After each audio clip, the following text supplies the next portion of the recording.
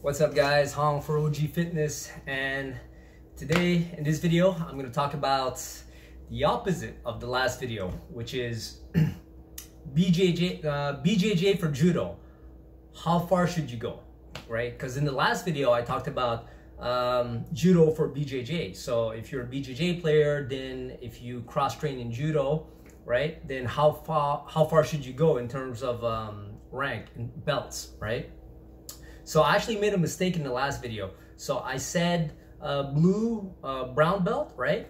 But the thing is, that's not actually halfway. Like green belt is actually halfway. Blue is a little bit more. It's not even intermediate. It's slightly higher than intermediate. And then, you know, like once you get to blue, you're like at, I wouldn't say advanced, but you're between intermediate and advanced. And then of course, if you get your brown, then you're considered advanced, in my opinion, right? Okay, so now in this one, BJJ for judo. So if you're a judo player, right, I think it benefits you tremendously to learn BJJ. Like Travis Stevens, right? He's a silver medalist at the Olympic Games. I forgot which one, but he was a judoka, right? And then of course at one point I think he felt that he was lacking in the ground game, and then he went off and he started studying Brazilian jiu-jitsu, right, to improve his judo, so that way when he gets on the ground and in his judo competitions and all that, then he has you know, more skill, more technique, and an advantage, right? So BJJ for judo. So if you're a judo player, right, I think that you should and if you're able to cross train, then you should try to get to at least purple belt, in my opinion. So the belts are a little bit different in Brazilian Jiu-Jitsu. You have a lot less belts, right? So you start off white, and then you end up blue, right? And then after that, it's purple, brown, and black. There's really not that many belts. So what that means is that it takes a long time before you get a belt, man. You know, like a blue belt could take you anywhere between a year, 2 years, right, before you get your blue belt. Blue belt depends on, of course, the individual, how often they train, if they compete or not, and of course, you know, how fast they progress. And after that, it's also to the discretion of the coach, right? So a blue belt, so let's say between each belt, it's about 2 years approximately, right? So from white to blue, 2 years. From blue to purple, that's another 2 years or more, depending on how often you train and you know, a lot of factors, right? So I think that if you get to a purple belt in Brazilian Jiu-Jitsu, it's amazing. It's really good, because then you have a lot more tools on the ground. You know how to fight off your back. You know how to you know, attack. You have a system, a style, that your identity, so to speak. You know, you really get into the groove, and that's gonna benefit you tremendously in judo. Of course, you have to adapt a couple of things, right? Because you gotta remember that in judo competitions, you don't have a lot of time on the ground. But I mean, still, it gives you quite an advantage because, well, you have more tools, you're more specialized, you're more advanced on the ground than most guys, right? Most guys in judo don't really pay too much attention. Like if you look at a lot of the judo competition stuff like that, right?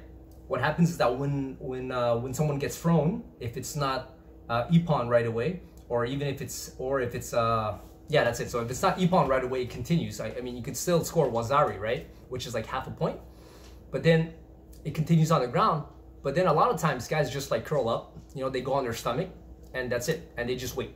Or if they're on their back, they'll just grab the guy in the guard, and then they'll wait it out, you know. And it's not long. It's really not long. It's like man, 3-5 seconds, boom, you're up. So that's why if you train in judo, right, and you want to have an edge on the ground, and you have the time, you know, and all that, then the time and the resources, right, to train in Brazilian Jiu-Jitsu, I think it's really, of course, you have to go to a club that's competitive too, right?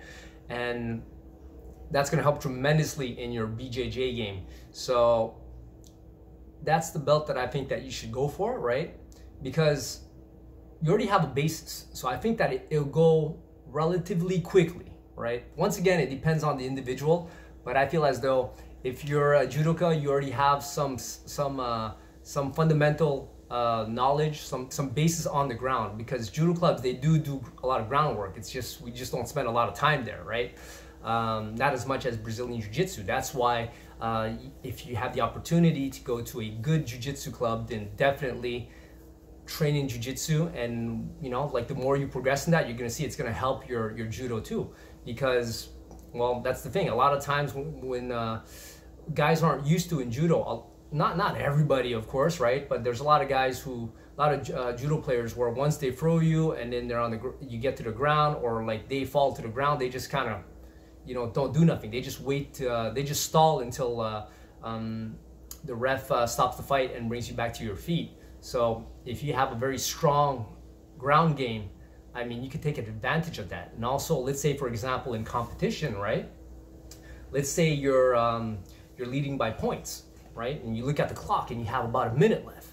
So what do? Like you know, you're fighting the guy, and then boom, he throws something, or you throw something. He doesn't really, you don't score ippon, but then you could waste time that way, you know, going for the finish and working and stuff like that. And at the same time, it messes with the guy mentally. Like if you're like going for it, you're really going for submissions, because you know you're like, you don't care, you know what you're doing, bam, bam, bam, and you have the cardio, of course, and you're strategic about it. It's like that minute can go fast, so you could be fighting, and if you're up 1 point, boom, before you know it, time's up. Or let's say, you know, like let's say there's a minute, and then you throw them on the ground, boom, and instead of just like, okay, waiting and getting back up, you know, you're up 1 point and you're like, I just got a minute left. Boom. So you start working the ground. So then you attack. And as long as you're attacking, they won't let you, the ref won't stop the fight, but you have to be attacking, right? So if you have a strong, like, basis on the ground, man, you're just attacking, you're doing this, you're doing that. And then after that, next thing you know, you stand back up and maybe you have a couple of seconds left, or maybe you were able to finish it, and boom, you won the fight. So, you know, it's not always about, you know, getting that ippon too. It's strategic. Like if you want to win competitions, right? Like you have to understand the rules, the timing and stuff like that. And that comes with, you know, time. It comes with experience, and it comes with having a good coach who, you know, like explains to you like what you have to do, you know? Of course, if the coach is looking at you and he's like, oh man, okay, stay on the ground. This guy's, you know, like you have a better chance or whatever, then you do that. But if, let's say, you're completely dominating, because the thing in judo is that, listen, if you're up by points, right, and then you stand back up, and the guy at the last minute, like, you know, you're up like you're up you know, some points, you're up a couple of advantages, and then boom, the guy just throws you ippon. It's done. You lost. So that's why ground is important, man. You know, ground is super important even for judo players. So that's why I suggest that if you train in BJJ, it's going to help tremendously. And the level, I think, the minimum level I think that you should strive for, right, for proficiency, is the purple belt, right? So purple belt is pretty advanced. And yeah, of course, you have to adapt a couple of things, you know, so that it works out. It's more adapted for your judo competitions. But that's my opinion on it. And I know it's a little bit, might be a little bit discouraging for some people because it takes so long, right? But it depends on the school and a whole bunch of other factors. But hey, what else are you gonna do? You know, like if you're into grappling and you want to perform in judo, then yeah, you have to have a good ground game, man. You know, so that's it for this video, guys. I hope that made sense.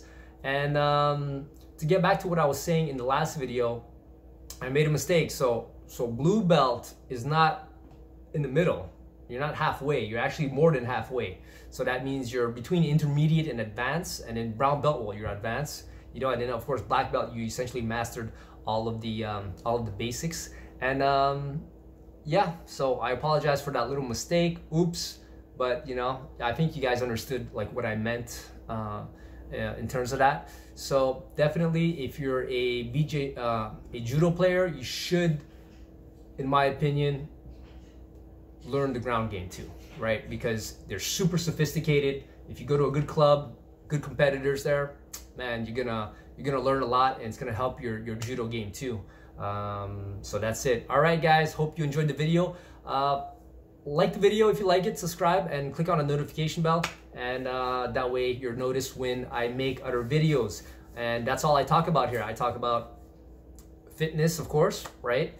because I think it's a very it's a very integral part of, you know, martial arts. Like, you have to be fit, you have to be in shape, you have to be strong, flexible, and all that. I'm also a personal trainer, and of course I talk about martial arts all the time, mainly a lot of grappling, because that's my specialty, right? Like, I've been doing judo for 5 years now, and I'm a brown belt, and I was going for my black, and I still compete, by the way, but I was going for my black until this whole thing happened, this quarantine. So when this whole thing is done with and we're back to normal, so to speak, then definitely gonna go back, get my black belt, right? And after that, I plan on continuing competition. I want a title, a national title or an international title. And yeah, I hope you guys follow me along. And that's what I talk about, man. And of course, I've done a lot of martial arts in my life, right? I'm 41, so I've been around a little bit.